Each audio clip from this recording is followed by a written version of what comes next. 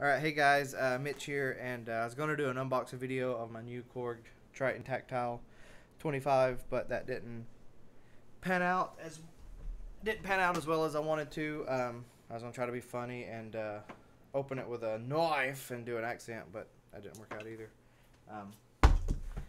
So I figured I would just, now that I've played with it for about almost 24 hours, I'll just kind of go over the things that I had questions before I was going to buy it, to kind of give, maybe a different perspective to someone who is, possibly thinking about buying the Triton, the Taktile.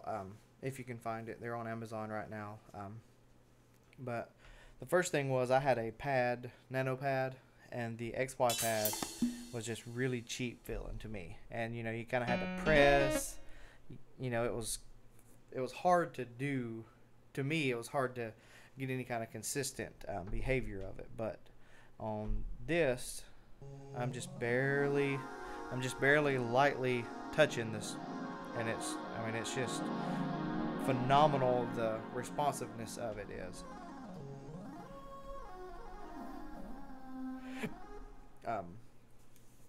And so I thought that was really good.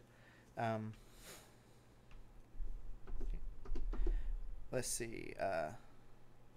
Another thing that I thought was really ingenious is, so you have 1 through 8 when you've got the sound on, and that's kind of get you at the beginning of each of the different categories. It's got 512 sounds, and in the box it comes with a user manual. But in the back of the user manual, which is another thing I was kind of looking for, is the list. And so in the back of the user manual, it actually does have the list of the sounds.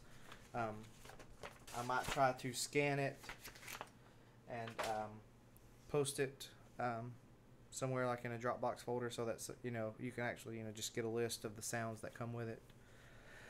But then you have set A and set B. Not sure if you can see it on the video, but you can see the light changing. And so you can set your favorites. You can have a bank of A and a bank of B of your favorites.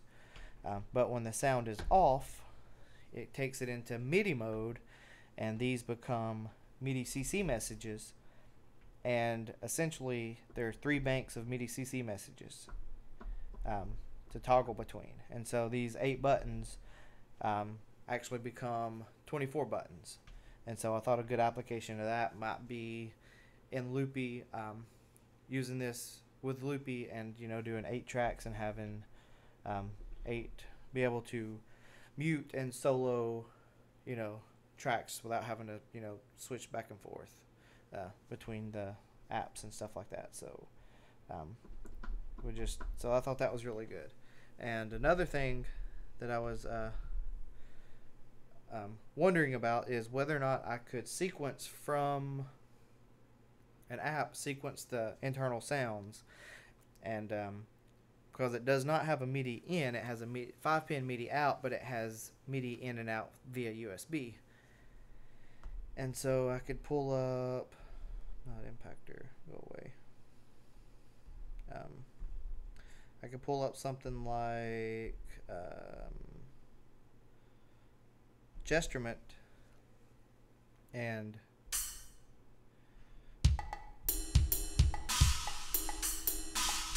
it sends MIDI notes. So it listens. I have not figured out if you can change the channel at which it listens, or if it's just Omni, but it does listen to, it listens to MIDI from the USB.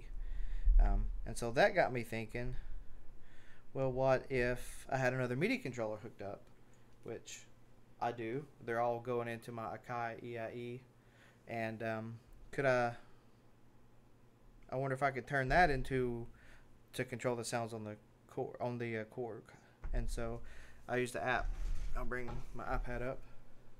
I used the app called MIDI Bridge, and I routed the port 1 on the Axiom to port 1 on the Triton, and lo and behold,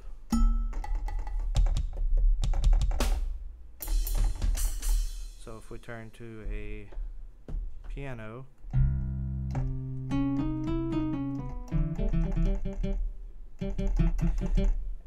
and one thing, I just discovered this, and so that is pretty awesome.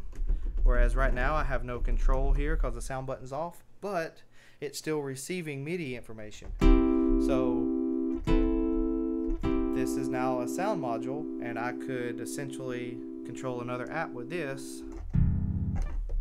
And so that's pretty cool. I just discovered that. That's pretty awesome.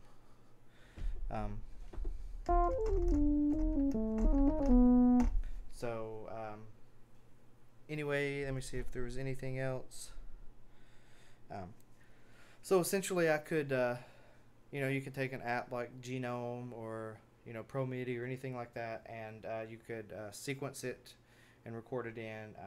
But I'm running out of room on my video, and I don't have to record it again. So if you have any questions, please comment, like, subscribe, and I will talk to you guys later.